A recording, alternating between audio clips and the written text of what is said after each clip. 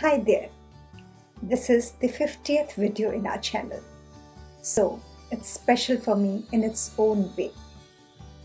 Let's discuss something different today. How about discussing preventive urogynecology? Trust me, this subject has a potential to become a subspecialty of urogynecology in future someday. So if you don't know what preventive urogynecology is, the answer is very simple. Good obstetrics is preventive urogynecology.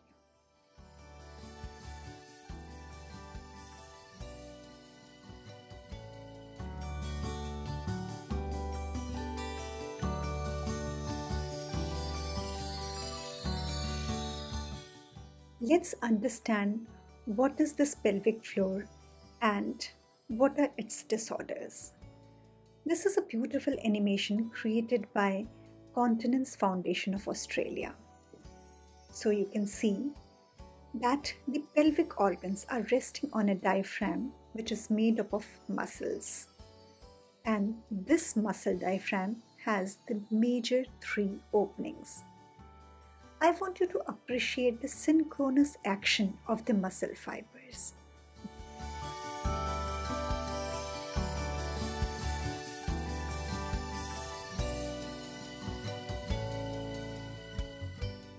Now, what may cause loss of this beautifully synchronous action of pelvic floor musculature? Maybe just a tear of few muscle fibers, or avulsion of entire muscle from its insertion, injury to the nerve that supplies this muscle and brings about this coordinated action, or even just a muscle overstretching.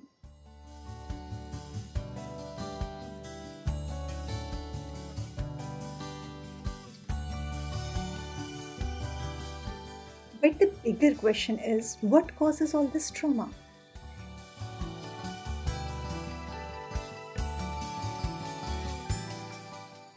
Despite this age-old understanding of the pelvic floor disorder and childbirth trauma as its cause, many a times we find ourselves in surprising circumstances.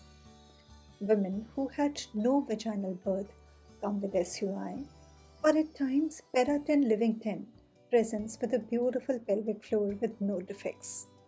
Now, how do you explain this?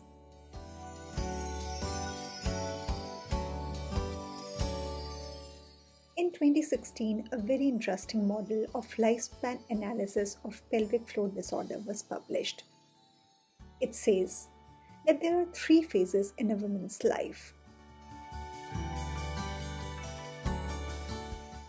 Phase 1, from birth to 20 years, where good nutrition and muscle activity is important for growth and development. Phase 2 is her reproductive years, where insults to pelvic floor may occur.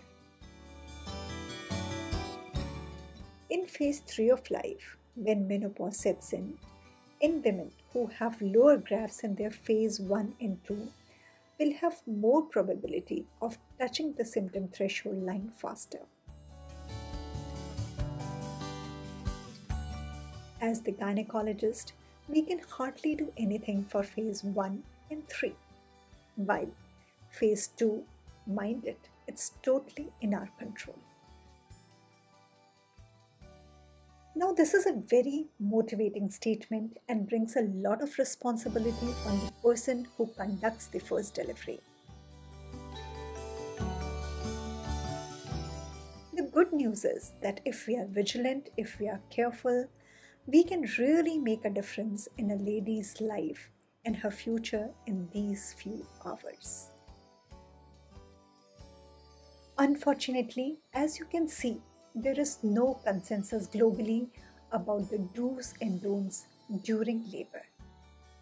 The only way is to review the individual research papers and brew them with our experience and common sense.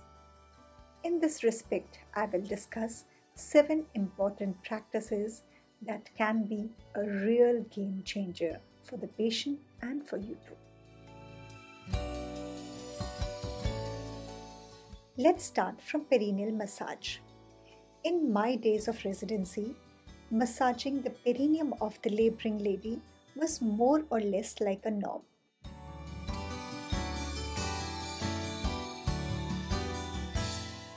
Perineal massage had a significant impact on the reduction of need of episiotomies and the duration of second stage of labor. Even antenatal perineal massage has been found to be very effective in reducing perineal trauma.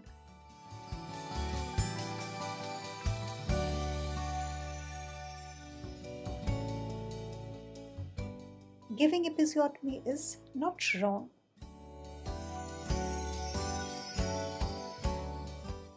What is important is the correct technique, correct time, and correct angle.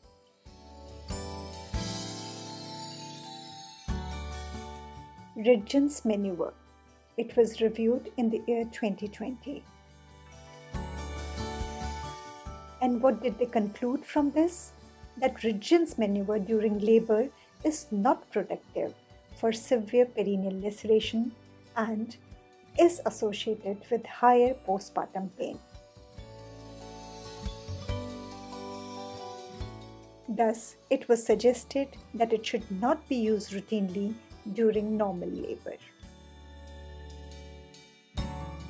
Next in the line is use of warm compressions. Warm compresses applied during the second stage of labor increase the incidence of delivery with intact perineum.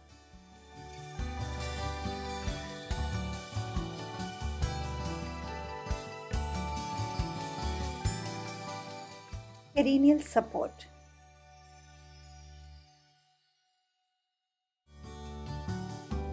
As this subject lacks adequate evidence, I suggest we use our own experience, teachings, and common sense till we get consolidated proof of using or not using perineal support during delivery.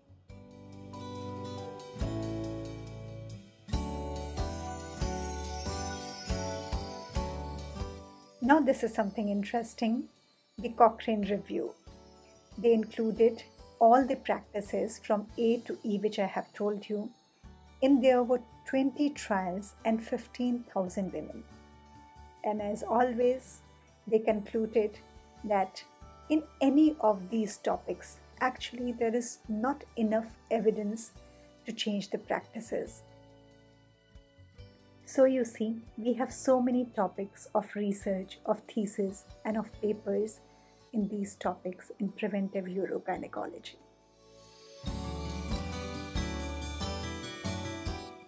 Early versus delayed pushing, not enough evidence.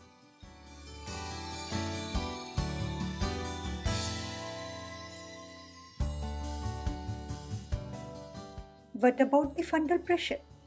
Cochrane says they don't have enough evidence.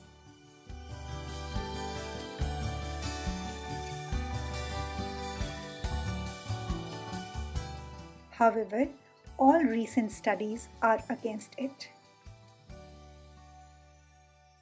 My personal opinion is that it's a beautiful moment for the patient, and let's make it as beautiful as possible for her, simultaneously preventing the pelvic floor trauma.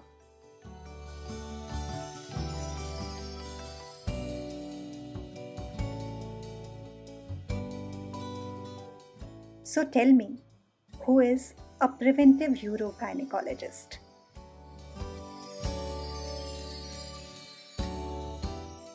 Yes, you all are. Mind it.